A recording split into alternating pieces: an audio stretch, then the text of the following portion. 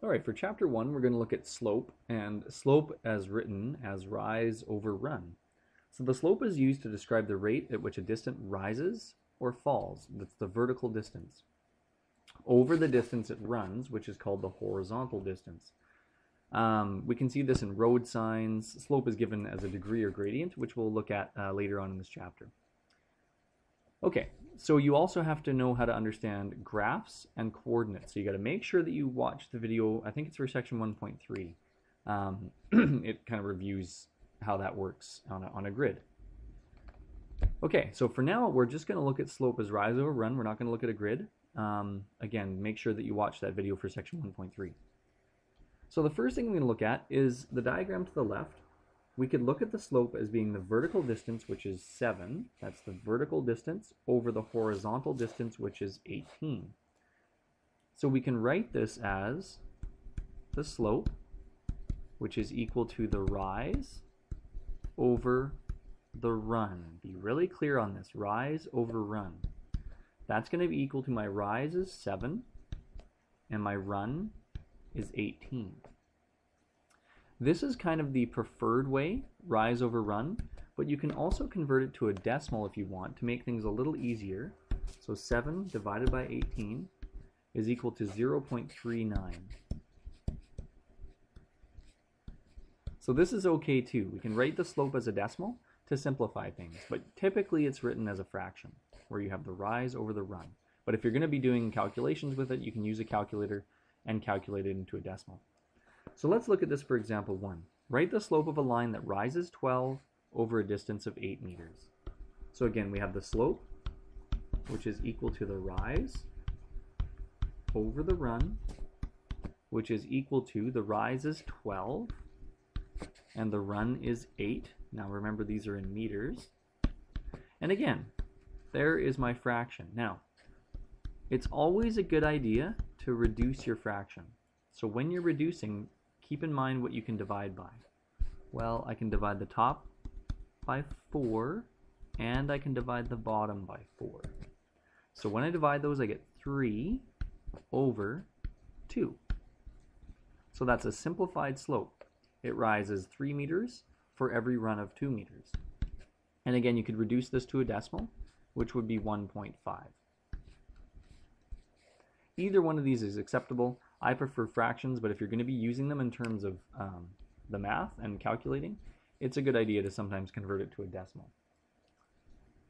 Okay, so notice that we do reduce fractions to lowest terms, but do not cancel the units. In this case, meters. So this is always meters. So it's 3 over 2 meters, okay? Or 1.5 meters. We could go one step further and solve this, which we did, and we got dividing 3 by 2, we should get 1.2, not 0.5, or 1.5 as our slope. Sometimes you'll have to work from the slopes to find horizontal distance. Now we'll have to do a little bit of algebra. In this case, you will need to set up an equation and solve for the unknown value. Okay, so recall, if the unknown value is on the bottom of a fraction, we divide by the slope. If the unknown value is on the top, then we multiply. Well, what do I mean by that? Well, let's see. If a hill has a slope of 3 over 90, so we have a hill that goes up and has a slope of 3, remember that's my rise, over 190, which is my run. Okay, so it goes up a distance of 3.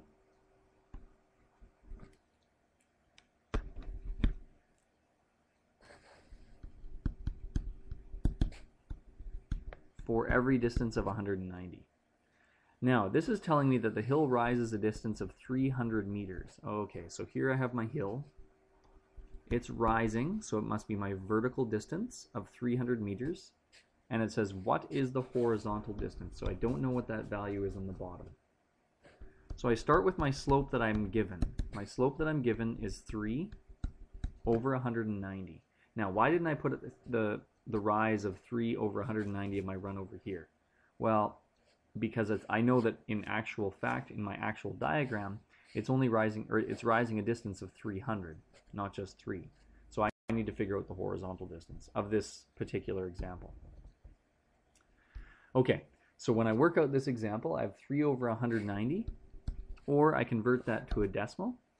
So I take 3 divided by 190, which is 0.016. And now what I do is I say, okay, now what's my rise over my run?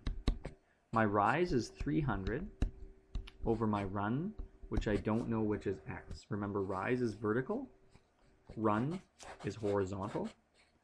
And what did I mean up here now? Oh, now I can actually use this. If the unknown value is on the bottom of the fraction, which it is, then I have to divide by the slope. Because I know that 300 over x is going to be equal to my slope of 0.016.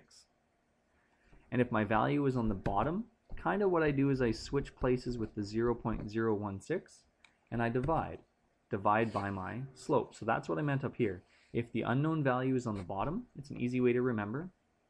You're just going to divide by the slope. So I take 300 and I divide by 0.016 and I get a distance of 18,750. So I have that written here. Solution is 18,750 meters. Notice we set up the slope as a fraction with the unknown value, in this case being the run, which we called x, and set it equal to the slope that I knew. So the slope should be 3 over 190. In this case, we have a rise of 300, which means that my run is going to be, basically it's 100 times that value. So you get 18,750, roughly. Okay, so that's the end of this lesson, writing slope as rise over run, don't forget that, and then converting the fraction or having it as a decimal form.